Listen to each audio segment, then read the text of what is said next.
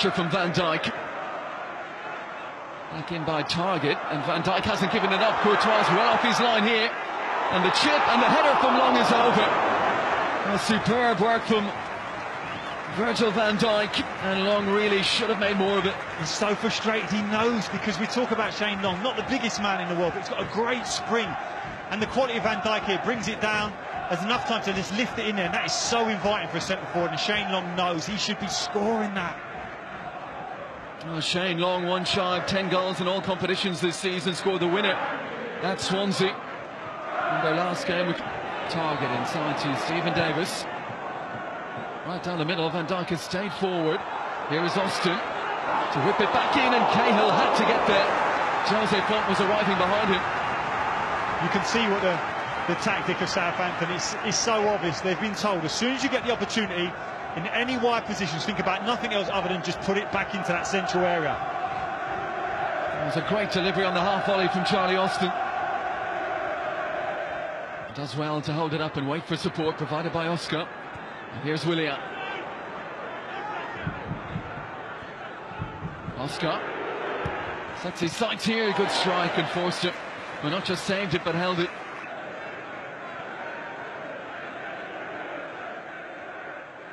Costa spins away from Van Dijk. Oh, plenty of venom. Now Austin quickly onto that loose pass. Davis. Well capable of picking a pass. It's Austin that he's found. Oh, went for Courtois' left-hand side. Well, you get the perfect example of why Austin got those 18 goals for QPR last season. Doesn't think about anything else. Drops into the space, first touch, shoots straight away. Don't allow the goalkeeper to get set, and he's just past the near post. You talk, Gary, to some people who really know their football, yourself included, about Charlie Austin, and the big question as to why he wasn't. Well, Forster's been very well protected today. A day when there's not been too many goals about. Oh, here's a chance. Shane Long. Courtois comes. Long finds the bottom corner. What a fabulous finish from Shane Long. Match winner in the last outing against Swansea. And when the chance presented itself there, it was an unerring finish. Late stages of the first half. Southampton 1, Chelsea 0. What a great time to get the goal. And Shane Long, we know about his pace, but it just looked like his touch had took it too far away from him. You're expecting Courtois to come out and smother it. He doesn't. Looking at Rackman again, don't know what he's trying here, but Shane Long gets there, and the composure just for that little dink finish. What a wonderful goal. A bad moment for Baba Rackman. It looked like Courtois was going to get there. There was only one way he could beat the Chelsea goalkeeper, and Long found that way. And having missed the chance earlier in the game with his head, with his right foot, that was an outstanding finish. You know how much Shane Long gets his home goals. It seems like the majority of them all come at St Mary's, and that's a great goal. And Rackman may well put his head into his shirt there, because for a couple of minutes before... Costa, that was important. Davis would have been away. Zara again, lovely ball, slip forward. Oscar to the end line, looking for the pullback. Oh, and Southampton survive. Seemed to take a little nick off Ryan Bertrand as Costa was hurtling in towards that near post area. He's fortunate there, Bertrand. I don't know why he's looking for offside. Lifts it forward for Austin, who's got outside of Ivanovic. Cahill slides in, it's clumsy. Southampton want a penalty, nothing doing. Penalty shot again, we'll see it in the replay. Gets a good touch now, he's just looking to lift it over Cahill, and that arm comes out. Now, he may argue that he's been pushed to the floor, but he puts his arm out to make sure that that ball is not being lifted back over him. For me, that is a penalty. Oh, I think he also took some of us. Costa up and running. Here is Hazard. Costa wants it, and Costa will get it.